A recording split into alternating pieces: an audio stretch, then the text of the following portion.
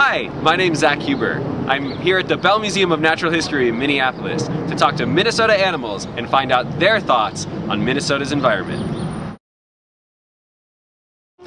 Hi, I'm here with some beavers. Boy, you guys sure look busy. Oh, well, I'm sure you hear that all the time. So, you guys have been around for a while. I'm sure you know it's the Minnesota's 150-year anniversary this year.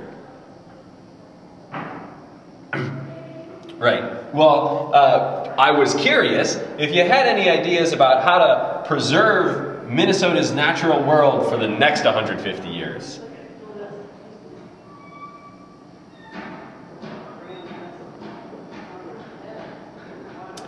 Okay, well, I'll leave you to your work. Here from the Beaver Dam, signing off.